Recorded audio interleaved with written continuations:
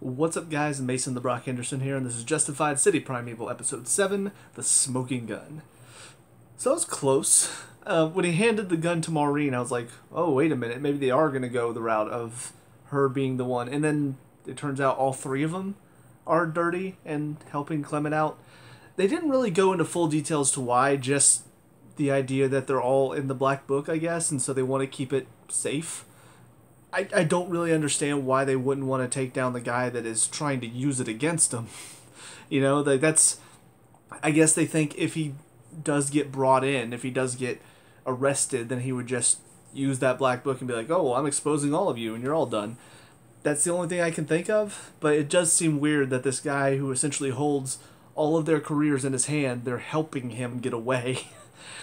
To me, that just feels like you're essentially... oh, this guy that's constantly keeping us from doing our jobs, crap, we got to help him out. It seems a little counterintuitive, and also the fact that it seems like he's been getting, as Raylan said, a little too lucky for a while, even before he got his hands on the Black Book. So I kind of wondered if maybe there's going to be something else that we didn't know about. Maybe it didn't have anything to do with the Black Book. Maybe there's just a cop that wants to help him for whatever reason. So the fact that it is tied to the Black Book, I still have to wonder, how did he get so lucky in the past then?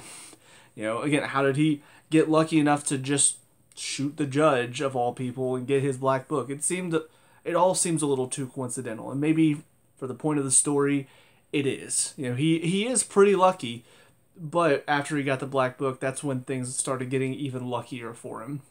So, but the one thing that I will say that kept me, I guess, from being a little disappointed by this reveal is the other reveal on top of it that I was not expecting at all, that Brill, of all people, turns out to be the one that tries to help Raylan take him in. And I think his reasoning is sound based on what we know about Brill. Obviously, we've not seen him in a few episodes, but yeah, he is kind of an asshole. He is that cop that clearly does whatever he can to get the job done. But as he points out, he only does it if he knows for sure. He has planted some evidence. He has done some dirty stuff. But he only did it to put away guys that he knew was guilty. Doing it, putting this random guy who's completely innocent, putting him behind bars for something that everybody knows Clement did, it's not something he's willing to do. I'm fine with that. He's a dirty cop, but he's a dirty cop with a code. It's not uncommon. Some people, they are willing to break the law by their own rules. But somebody asks them to break it in a different way, they don't want to do that. Because it goes against what they're trying to do. He's trying to put bad guys away. He's trying to put criminals behind bars. No matter how he does it, that is his goal. So to put an innocent man behind bars in place of a criminal, that's not what he's trying to do. And I like the fact that they had that moment. And especially Brill, of all of them. I figured maybe it would be Wendell, because he seemed a little bit less gung-ho about all of it, even when he didn't even say anything, actually. I kind of expected maybe Raylan would turn to him and say something when they were watching the interview or the interrogation being done, but he hasn't said anything since it was revealed.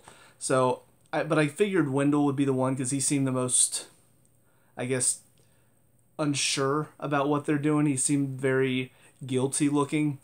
Maureen, I mean, she just went from total... seemed like a really nice person, seemed like a good cop, love what she does, and then in this episode, all of a sudden, she's like, you don't know what you're talking about. We're fine here, Marshall. Complete character change for her. So I do hope we get a little bit more clarification on that, because, I mean, yeah, she was swearing a whole lot, and she does seem a bit more of a hard ass, but she didn't seem dirty at all. So I would like to know a little bit more about why these cops turn dirty, what they did that gets them to the point where they're willing to help this psychopath go free just because they don't want their names to be exposed in the Black Book. As far as Carolyn, it was kind of interesting seeing her whole backstory with Sweetie, basically how he raised her as a father figure for her. It was a nice moment, seeing her as a little girl, and he's talking about the bar. I will say, I'm glad they didn't, because in my mind, I came up with a dark joke, because he said, yeah, this place is going to be cool. In my mind, I'm like, yeah, this place is going to be hot. If they had done that, man, that would have taken me completely out of it. Would have been hilarious. I would have died laughing because I love dark humor. But God, that would have taken me out of the show so much. I would have been like, you writers, you're insane, man.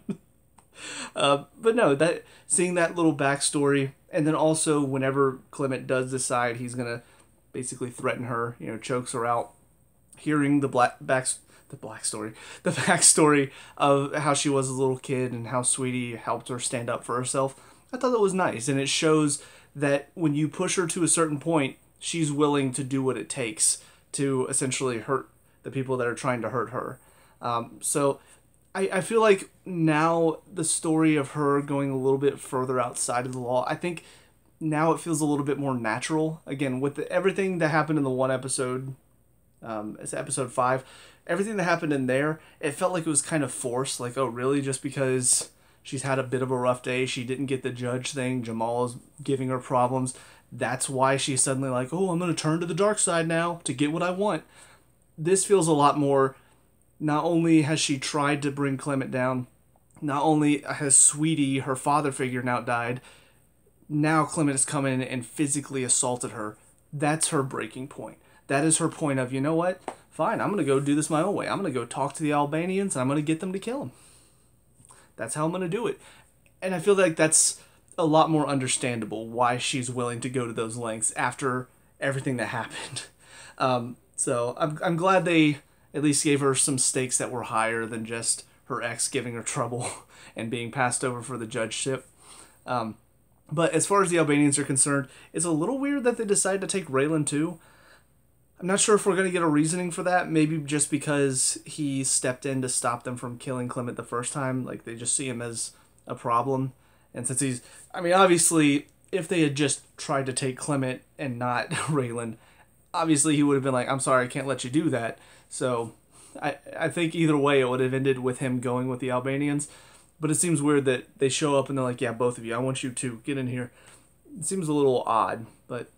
I mean, it sets up for a very exciting finale where Raylan now has to try to get away from the Albanians while also, I'm assuming, trying to keep them from killing Clement. And this seems like another situation where it feels like Clement dying would almost be a bad ending for Raylan because he's been trying to do this so by the book, So if it happens where the Albanians kill him, or if he causes Clement to pull his gun and have to shoot him, it almost feels like, well... That's what you were trying to avoid, though, right? So, I don't know. I don't know if that would be the proper ending for all of this. But, yeah, I think that's about all for this one. So, finale coming up. Let's see how this all wraps up. So, I'll see you guys there in a second. And now, episode 8, the finale, the question. It was okay, I guess. I gotta admit, there's a lot of it that I'm not really... sure how I feel about yet. First of all, the Albanian stuff, I know how I feel about that. That was just stupid. I mean, definitely the dumbest thing in this episode. Because, yeah, I mean, you needed a reason why him, like, Clement getting trapped inside the locker or the safe room or whatever, you needed a reason for that not to be the end. You needed it to be Clement versus Raylan. That's how it was supposed to go down. That's how it needed to go down. So that's how, we need a reason for him to get out of there. So instead of, I don't know, I guess there's no real good reason to get him out of there. There's no reason that's not stupid unless Raylan decides, yeah, I'm going to go ahead and tell the cops about it because I feel bad. And then the cops get there and then one of the cops turns out to be working for Clement this whole time, inside source or whatever. And it's not anything to do with the Black Book. That would be something that I think would be a little bit more interesting and kind of surprising in a way. But instead, no, they're like, let's just have the Albanians be total idiots for a second. Let's have one of them decide, yeah, let's send the cripple guy on his own to go shoot this guy who's clearly capable in a fight. What? What kind of idiocy is that? And then he shows up at their thing, even though it's shown that they have cameras, they have a lot of weapons, and he takes them all down like that? What? So that whole thing was just really dumb for me. Stuff that I'm kind of on the fence. I'm not sure if it's good, not sure if it's bad. First of all, so Maureen is shown to be seemingly the only dirty cop that's in the judge's book. That's what they're trying to claim in this episode. I have a few problems with that. First of all, she's the only one. Also, the fact that like they showed Brill and Wendell were willing to go along with her plan, but then Brill decided, no, I'm not for this. Why didn't they say anything before then? If she's the only one with her name in the black book, then why? Why is she the only one that's basically, or why is everybody helping her? Why is nobody stepping up and being like, why are you doing this? Do they all just know she's in the black book or what? Like it was just so weird to me that they implied in the last episode that all three of them were working together to conspire to get Clement off. And yet, it's only her? And on top of that, we don't even really find out what happens. Like, she just basically puts on this facade of like, yeah, screw you, you guys got nothing. And she acts all confident and cocky. And that's the last we see of her, is her talking to an internals affairs officer. So did she get arrested? Did they fire her? Like, what happened? And again, no real explanation other than just there's her name's in the book for something she did, and that's sort of it. On top of all of that, this all ends with Raylan shooting Clement. And granted, they did build this up a little bit with the conversation that Raylan had with Raymond, where Raymond was talking about the one guy, reaching for something under the bar, and he shoots him, and it was just like a corkscrew or whatever. So they did build up this idea, and honestly, when he started to reach for something and Raylan shot him, I'm like, oh, okay, so they're going to do that with Raylan now? And what's weird about it to me is I see what they did there, but I also don't feel like they executed it very well, because I feel like that premise, because the guy said, Raymond said, that he shot the guy, and now he sleeps like a baby every night. Similarly, we see Raylan, the Albanians, lock up Clement, and it should be over. Like, he got the job done, the guy is out of the picture, he's gonna be dead, no problems, right? But he can't sleep, because he knows it's not right. What just happened was not right. And yet, they decide to try to do that same story again. It's kind of showing he can't live with himself, letting the guy just die, letting the Albanians take care of it. So you would think, okay, so he's not the same as Raymond. He's not the same type of person. He can't just call it there. He has to make sure it's done correctly. And then at the end of it all, he shoots him. He was reaching for a cassette tape, not for a gun, so it was a bad shooting. And I guess he quits because of it? Doesn't get in any trouble, seemingly. We don't know if they covered it up. We don't know if, she defended, or Carolyn defended him, and basically said, yeah, I saw it, or something along those lines, and yeah, it looked like he was reaching for a gun. None of that. That we don't know if they planted a gun. We don't know anything about what happened other than he shot and killed Clement, and then 6 weeks later, everything seems fine, but he decides to quit. Not sure if it's to go be more of a father for Willa, or not sure if it's because he feels guilty about what happened and he decides I can't be a marshal anymore over that. I don't know. And that's where I'm on the fence about it, because I'm not really sure what they're trying to show here. If it's he decided to quit to be a father for Willa, that's not really where the show was leading me towards. Because, first of all, Willa herself, unfortunately, even here at the end, she's still not good. She's not a good enough character. She wasn't written well enough. The acting, the direction for her was not good enough for it to get me to care about her. So for Raylan to quit his job to be a parent for her, I don't feel that connection at all. I don't feel that story because I never connected to Willa's character, because she wasn't well written and she wasn't well acted. So if that's what they're going for, I will say I'm very disappointed, because I feel like that it's something that could have been built up more. She was hardly in it, though. She disappeared after, episode 3? She was sent back home. So, not very long was she in this series, and yet it was all building up to her. And they did have one moment where he texted her. He's like, hey, I miss you. And she's like, don't want to talk. Okay, thanks, bye. I'm just like, okay, yeah, be a little brat. and yet he's gonna quit his whole job for her. Seriously? So, I'm on the fence because it could be he couldn't live with what he did. He couldn't continue being a marshal because of what he did to Clement and how he saw what happened with Raymond, and he's like, I'm not that person though. I can't just go on sleeping like a baby. I have to suffer some sort of consequences for it, so I'm just done. If that's what they're going for, okay, I can see it. It's not great, but I can see it. It's okay. But anyway, with all that being said, some of the good stuff in this. First of all, I will say, I mean, I do think they built up the tension pretty well. I do think that Raylan and Clement had good back and forth in this episode. And it's something that I do wish we had been building a bit more for this showdown. Instead of he comes, like Clement shows up to kill Carolyn, and then Raylan's there, and then he just like talks to him. He's like, well, I'm going to be hitting the road, so, oh, by the way, and then reaches for a cassette tape, which then Raylan mistakes for a gun and shoots him. Like, I feel like that was a little anticlimactic, but everything building up to it, I did really like. I feel like they did a good job of getting me invested in building the tension. I was really excited to see it all go down, which is why I was left a little disappointed in how they handled it. Also, one other thing before I talk about some more good stuff, the old man in the Albanians' like retirement home, nursing home. What was that? What was that scene?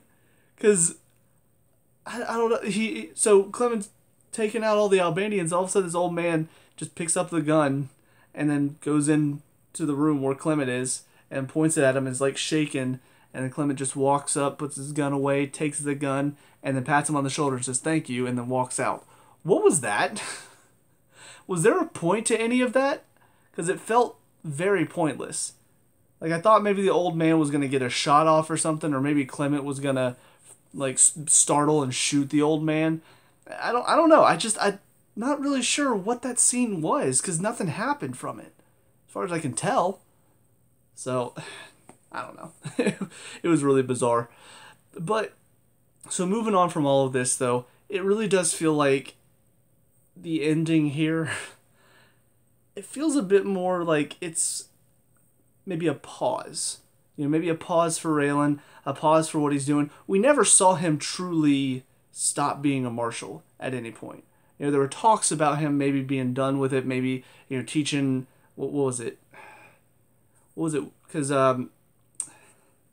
Winona wanted him to teach, like, ballistics or something. I don't remember. He was going to teach, though, essentially, and move to Florida with her, and that's one of the original things in Justified. That's what they kept talking about happening, but it never really did.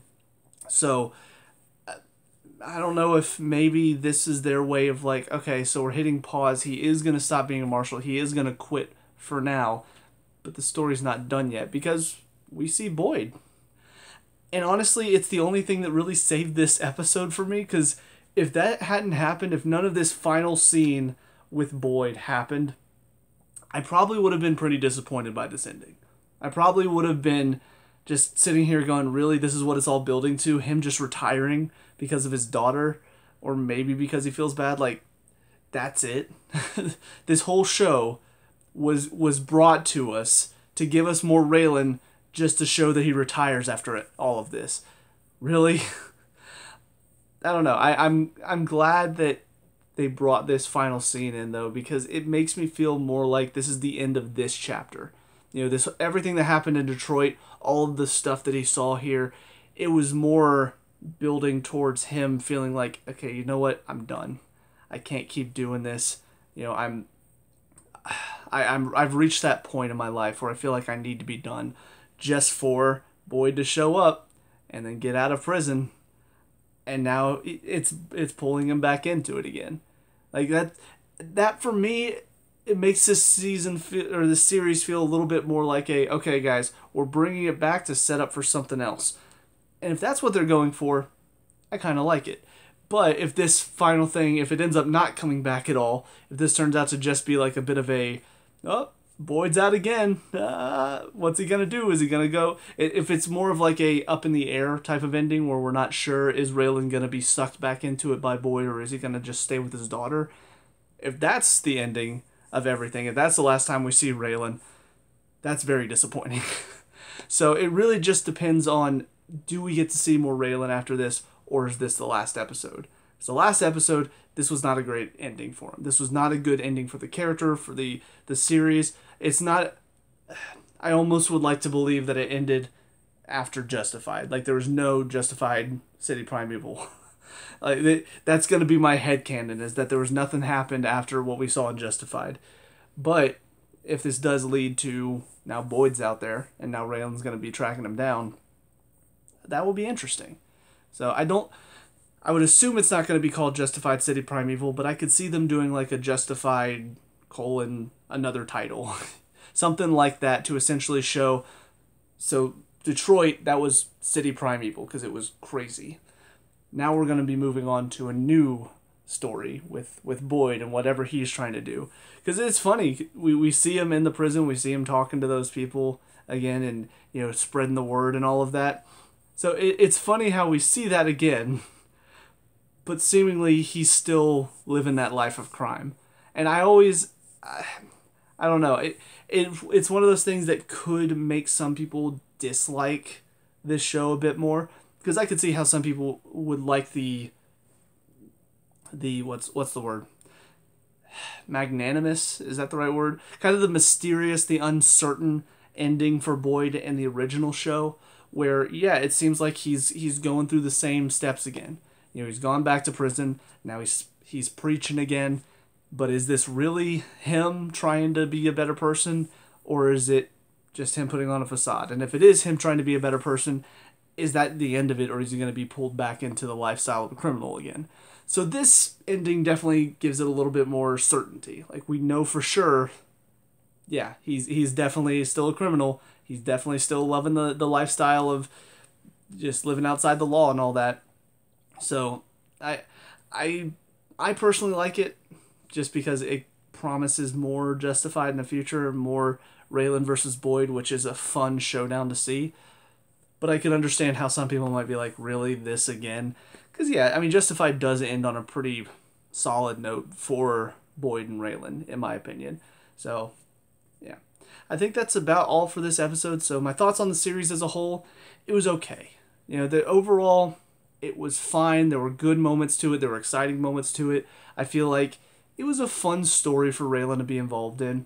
But I do feel like if you just look at the series on its own, without the idea of there being a possible second season or a possible another spin-off series of Justified, if you look at it just on its own as a revival series, and that's it, we're never getting another season after this, it was pretty poor.